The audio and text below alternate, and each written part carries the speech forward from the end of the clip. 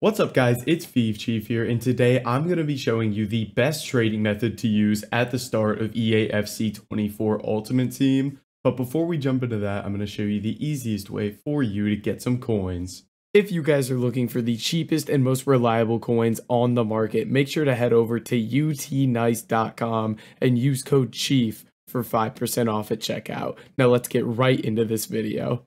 Alright boys, so diving into this video and the simplest and easiest trading method for you to make coins at the start of Ultimate Team, we are going to be going over a method that we call mass bidding. Now you might be pretty familiar with this, but it is something that's super vital to use throughout the year whenever you're on a low coin balance, and I've got a couple tricks for you guys to make it even better. So if you don't know what mass bidding is essentially you're just going to pick any sort of like gold common, gold rare player, you're going to find their price, and you're just going to bid on them in big quantities for just below their price. So as an example here, and I'll show you how to pick players to do this with in a second, we'll look at Tammy Abraham here. So this Tammy Abraham card right now sells for about 950 coins, as you can see there. Let's look at 1,000 here. There's quite a few listed for 1,000, so we'll be trying to sell him for 950. Now, I'm going to try to pick him up for 200 coins under this price. I could even go to 150, but I'm going to go 200 here, and we're going to just bid on this guy in a mass amounts.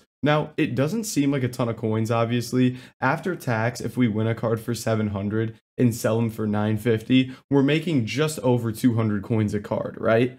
But as you can see here, there's so many cards here and there's not all that much competition, because who is really sitting here bidding literally minimum price on gold cards that not really anybody is going to use? So it makes it pretty easy, and as you can see here, I've got about 10 cards that are going to expire in the next 2 minutes that I'm going to win. And if every card I'm making 200 coins on, that's 2,000 coins profit just across these cards.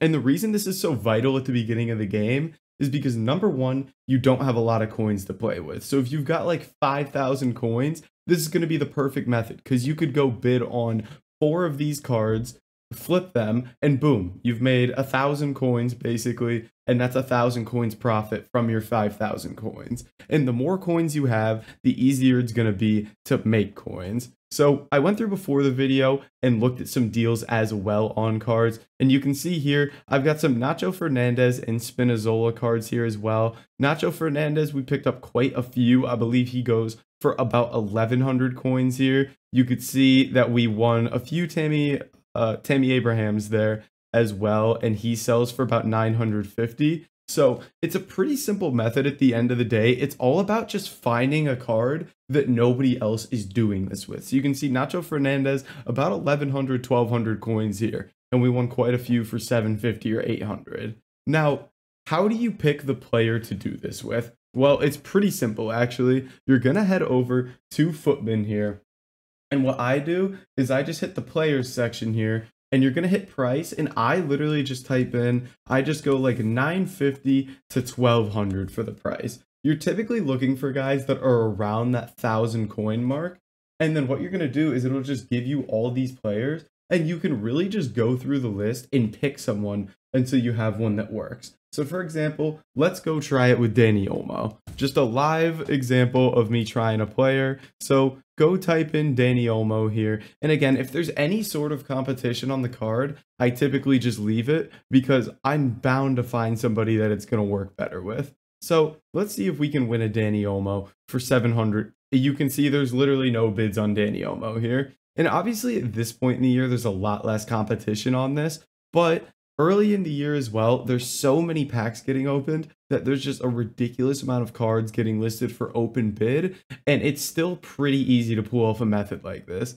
So you can see this Dani Olmo sells for about 950 or 1,000 coins, and I'm literally just going to sit here and win every single card for 700 coins on bid. It's super simple, super easy. Mass bidding is the way to go if you're on a low budget. It's almost impossible to miss on. And you can see, like, sometimes you'll get outbid on cards, and it's not a big deal because you're going to win plenty. Again, I won all these Abrahams for 700, got outbid on a few of them here. Same with a Spinazzola, got outbid there. And then you're just going to go through and start listing your cards up.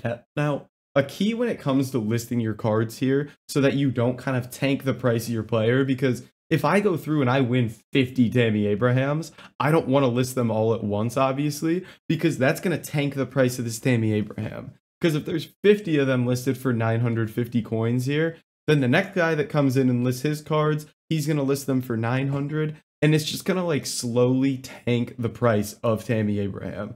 So what I like to do is I typically like to list like 5 or so at a time, wait for them to sell, and then as they sell, I list my cards up. So I'm not kind of bringing the price of Tammy Abraham down artificially. And I would do this with any player you have. And it's also why I like to do this with multiple players. So for example, like doing it with Spinazzola and Nacho Fernandez and Tammy Abraham all at once, so that I can, list as many cards as I want here and not really worry about it. But you can see the profits are absolutely flowing in here. It's super simple, super easy to do this method at the beginning of the game. And it's just all about using Footbin to find cards that you can do this with.